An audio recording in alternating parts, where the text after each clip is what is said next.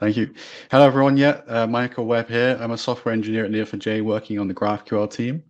And today I would like to talk to you about vector indexes and, of course, GenAI and how that can work with GraphQL. So just a small run through of the agenda. First, I'd like to talk about vector indexes in GraphQL in a general sense, just to introduce the topic. Then I would like to talk about the vector directive, the @vector directive, which is what you use to actually make this work on GraphQL with us. Then I'll go through a little demonstration, and then finally how you can take steps from here and try it yourself. Okay, so vector indexing in GraphQL, a quick overview. Vector indexing is a method of storing and searching through vector embeddings. What is a vector embedding? A vector embedding is a long list of floating point numbers. Here's a very small example on the screen at the moment. It's actually a lot shorter than the real one. The real one is 1,536 dimensions, which can be considered a small amount of dimensions, actually. So a vector is a long list of numbers. And vector embeddings are commonly used to represent unstructured data like text and images. So why do we want to use vector indexing? Vector indexing helps us identify similarities, which can be useful for things like finding related products, similar movies or documents. And that's, of course, useful for powering recommendation engines, useful for natural language processing and content retrieval. Vectors are produced by example, text embedding models, which enables us to do similarity searches with the results with the embedding model's understanding. I'll go through that shortly a bit more. So what makes it useful in GraphQL specifically? Well, GraphQL has, it's very developer friendly, has a declarative syntax, and it makes it easy to specify the exact data requirements from the client side. And especially with GraphQL and Neo4j, it's nice and easy to traverse related entities. With strong typing, with schema-defined types, it ensures consistency with clear documentation of available queries. It simplifies the development process by embedding vector search capabilities into a familiar GraphQL schema. And of course, it exposes the powerful vector capabilities without the need to write custom cipher for every query yourself. That's the big thing. What about GenAI through Neo4j GraphQL? So we can be using the GenAI plugin from Neo4j itself. It facilitates the embedding generation for us, the encoding of the vectors. And we can then therefore query using natural language, like a phrase in English or a natural language phrase. And then we can search through the vectors in our database based on the response from a generative AI API. So the vector directive, which has been introduced to the GraphQL library, let's have a little look at this. What it can do, at the moment, it's a read-only query, so it supports only read. You can't mutate with this, but it can be configured in two different ways.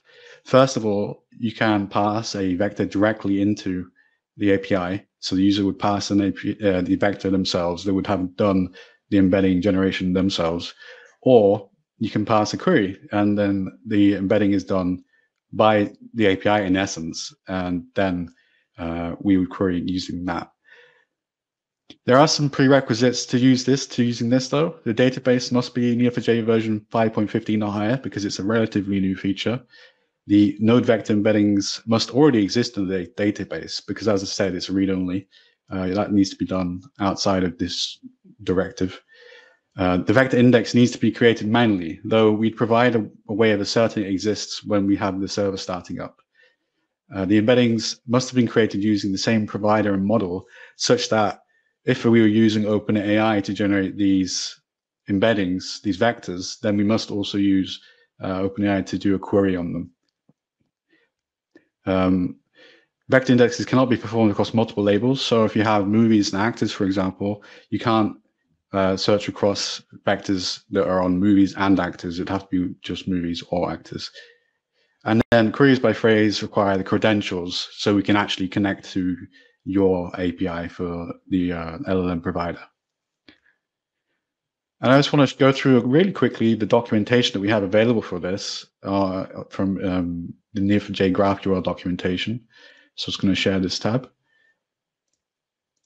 So here we have a very small snippet of a longer page, but it just showcases the small necessary required changes to your Neo4j constructor, where we pass in this case, the feature vector with OpenAI, a token, and then the model.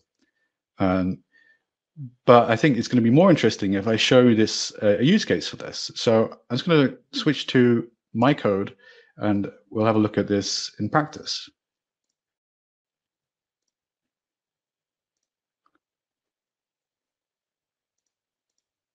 One second, please.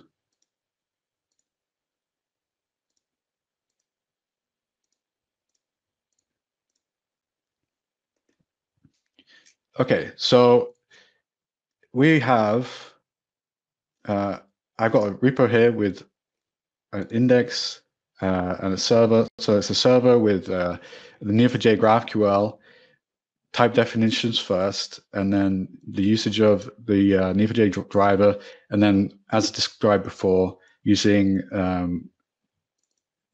GraphQL to create this. So the type definitions, we're using the vector index directive, where I described the index that we're going to be used. This relates directly to the index that already exists in the database. That was what I mentioned before about having the index already created. We reference an embedding property. So this is a property on the node itself, which would contain the data that has this long list of numbers. We specify the provider here. In this case, I'm going to be using OpenAI. And then what's nice is we can specify a query name. So the client themselves will be able to query with a meaningful query name. So in this case, search movies by plot.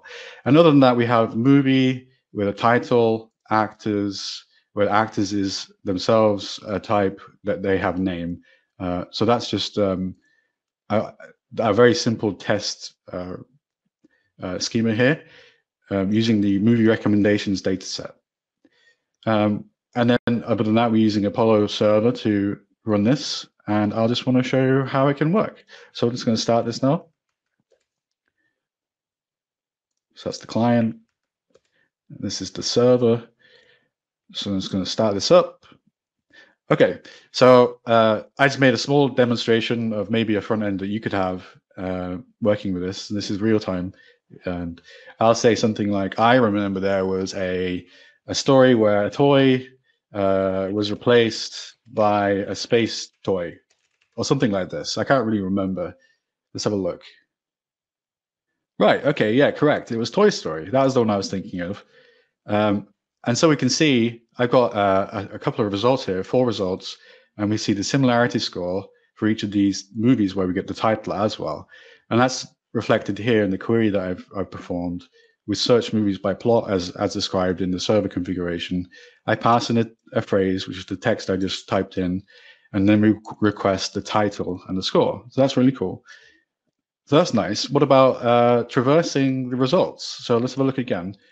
I don't really remember what I typed. I think it was like a cowboy toy was replaced or something like this. I don't remember. Here we go. Toy Story. Yep. Maybe the similarity score was a little bit better this time. I'm not sure. But here we can see that I've not only requested the title, but also the actors, their names. So here we see in the results, we have Don Rickles, Tim Allen, Tom Hanks, and Jim Varney, and so on and so forth for the other results as well. So they're sorted by the similarity score at the moment. That's really cool. But what if we're going to even more, one step further? Okay. So space toy replaces cowboy toy, I think. Right. 94 was actually better this time. But in this case, not only have I got the original movie node title, then I traverse across to the actors, I get their names. Then I'm going to go again back to the associated movies of those actors and get their title. So we can see that we get a much larger response with only a few extra pieces in the query. Obviously, I'm adding more as I go. But the point is, it's very simple to change this query and get the results you want. And we see Tom Hanks has very many, many movies. Okay. Now I was going to show the last piece I want to share.